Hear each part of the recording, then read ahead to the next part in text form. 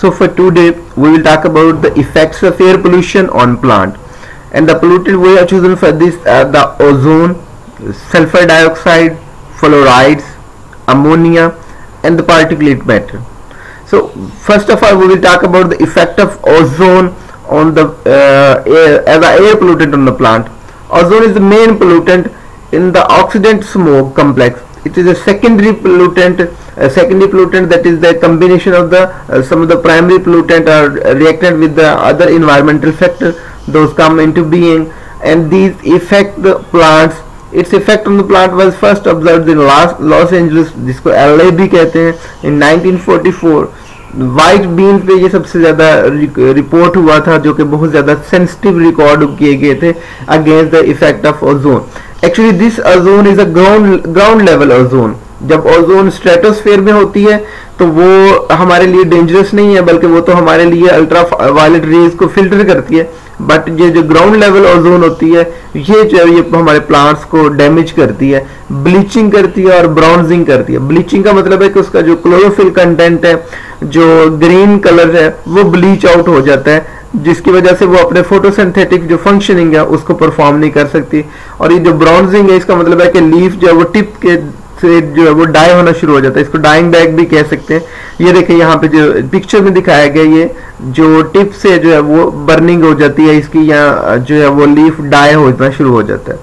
youngest leaves are most resistant इससे, but the expanded leaves have more area to accept or to being affected by this ozone, जिसकी वजह से जो है वो expanded portion होगा लीफ का, या जो mature लीव होंगे वो ज़्यादा इससे susceptible है.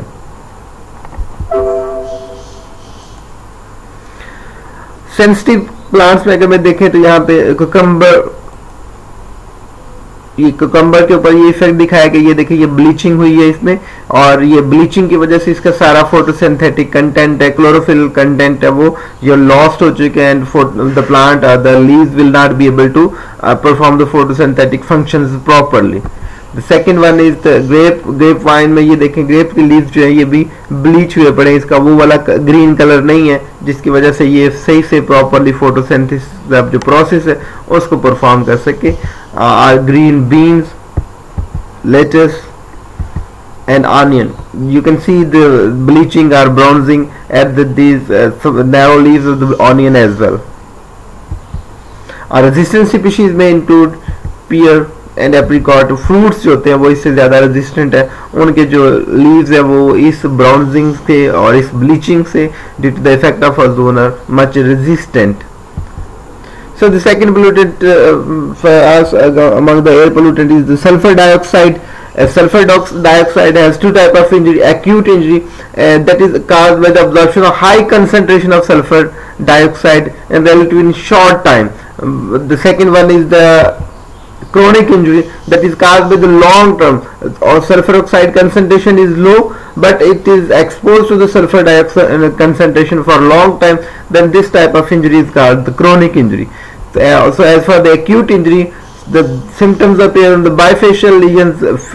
So you can see that the leaves, both sides of the leaves are affected. This is actually the term bifacial, that usually occur between the veins, and the color of the necrotic area can vary from light tan, near white or orange red or brown. So ये different color आ सकते हैं जब वो जो है वो इस necrotic area होगा due to the acute injury of this sulfur dioxide.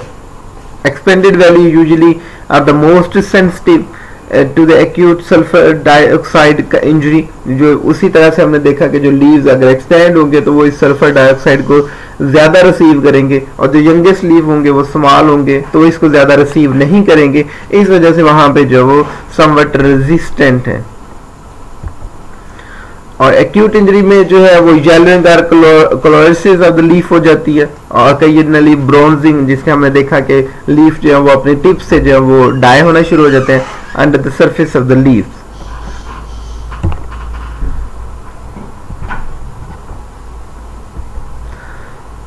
Among the susceptible crops to the sulfur dioxides: alfalfa, buckwheat, barley, clover, oat, pumpkin, reddish, Spanish and squash and tobacco है।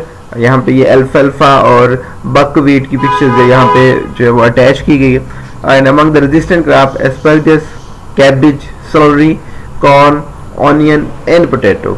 ये asparagus और salary की picture जो यहाँ से आपके visualisation के लिए जो वो अटैच की गई है। इफेक्ट ऑफ फ्लोराइड, यस, इससे जो वो सबसे ज़्यादा प्लांट जो है वो ससेप्टिबल होते हैं, ये बहुत ज़्यादा बड़ी इंजरी है इसमें, इस लिहाज से fluoride absorb by the leaves और conducted towards the margin of the leave. Broad leave में जैसे ग्रेप्स में वहाँ पे ये उसके मार्जिन की तरफ चली जाती है और मार्जिन से ही जो ये डाइंग बैक को या इसके जो ब्रॉन्जिंग है उसको इफेक्ट होगा। And to the tip of the monocotyledonous leaf, अगर ब्रॉड लीफ होंगे तो ये मार्जिन की तरफ, एंड अगर कॉटिलिडनस मोनोकॉटिलिडनस लीव्स होंगे यानी नैरो लीव्स होंगे तो ये इसकी टिप्स की तरफ चली जाएगी एब्जॉर्ब होने के बाद। And the margin of the tip of the leaf build up injurious concentration.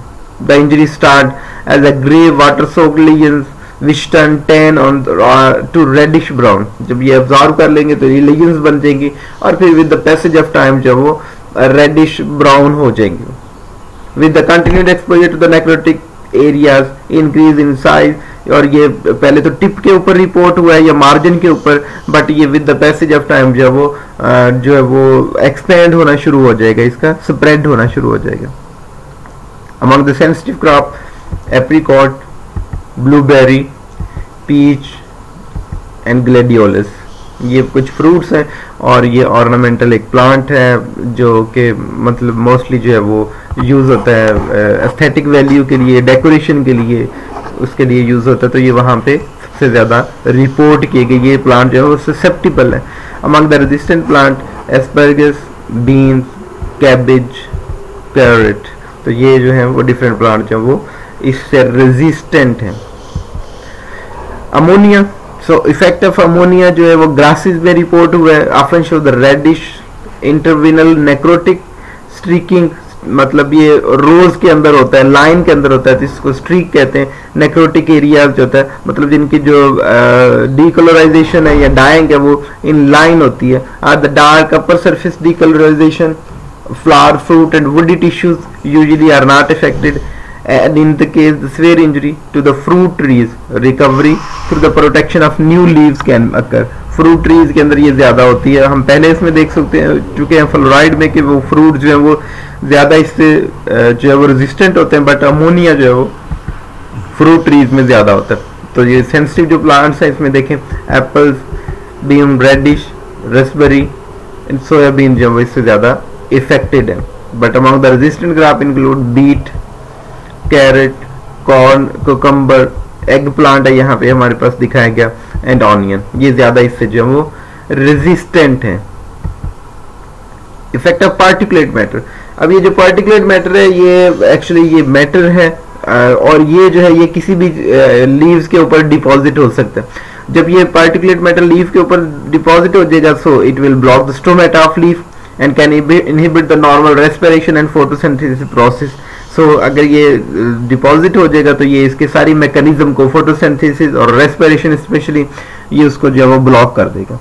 और मॉइस्ट कंडीशन में सीमेंट डस्ट में काज chlorosis and death of the leaves, क्योंकि मॉइस्ट कंडीशन अगर पत्ते जो हैं वो मॉइस्ट होंगे तो क्या हो जाएगा, ये पार्टिकुलेट मैटर उनके ऊपर जाके जम जाएगा और ये उसको जब वो ये ज़्यादा इसके लिए डेंजरस होगा और ये इसकी क्लोरोसिस और डेथ भी काज कर सकता है। Thick dust and alkaline toxicity भी अगर होगी इसमें डस्ट के अंदर तो वो ज़्यादा डेंजरस होगा।